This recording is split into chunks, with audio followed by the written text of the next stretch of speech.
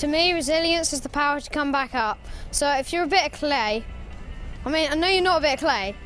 Oh my goodness sake. I think resilience is the ability to bounce back and knowing what to do in the future when it happens again. It's your way of dealing with something and managing to say to yourself, I've done this, I've faced this, but I'm not going to face it again. It's your way of combating something and the way that you're going to deal with it in future. For me, emotional resilience is to be able to cope with life issues but also succeed at the same time. To me,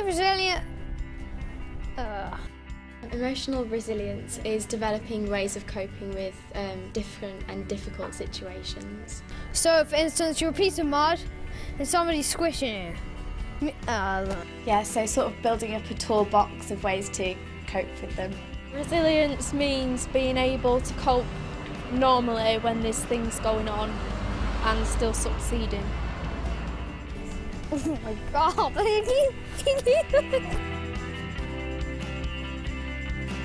I think it's important to build up your resilience because you have a better communication skills with other people around the world, and also you have more confidence in the future.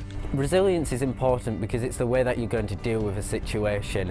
To me, resilience. Oh, It means that you don't have to face the same thing again, and it means that your mental strength is just a lot better than it has been previously.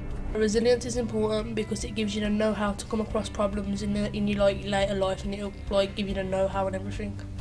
Right, sorry. Resilience is important because it can help people deal with new situations and it can help people as they're growing up throughout their lives. It allows you to be yourself in a way. Like, gives you that confidence to strive.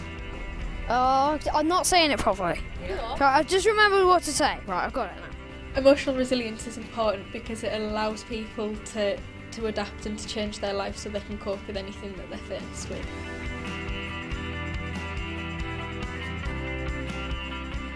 To me, resilience is the power to come back up.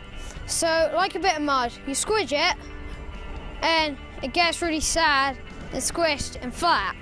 So, you're upset, you're crying your eyes out, and then somebody comes along, aka Head Start, and they help you to come back up and be a thick piece of mud again.